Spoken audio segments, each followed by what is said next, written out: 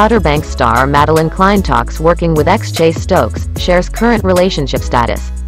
As Outer Banks fans gear up for the release of the highly anticipated third season of the hit Netflix series, Madelyn Cline is opening up about her relationship status with her ex-boyfriend and co-star Chase Stokes.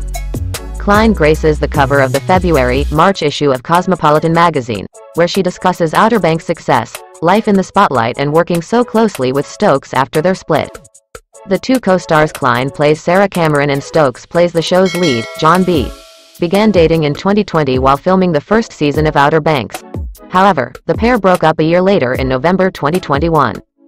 When asked if their real-life split made their on-screen romance awkward, Cline shares, "We always said that the job remains untouched. Nothing else, personal or negative, will touch the job." While admitting that it's not always easy, Cline notes, "Our job is to leave the show better than we found it, to leave the season better than we found it. And I'm really appreciative of that." In the series, Sarah and John B's romance has an enemies to lovers dynamic.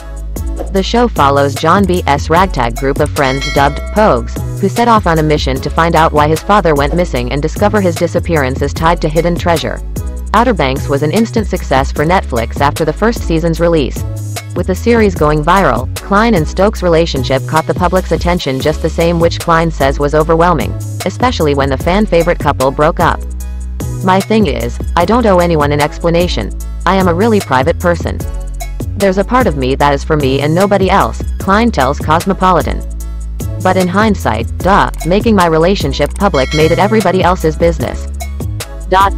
And I realized the negative side effects of that while going through the breakup, realizing I had let people in and then felt like I couldn't get anybody out. It just hit me like a freight train. I wanted us both to move on and be happy. People see the need for sides. There are no sides, there's no winning or losing in a breakup."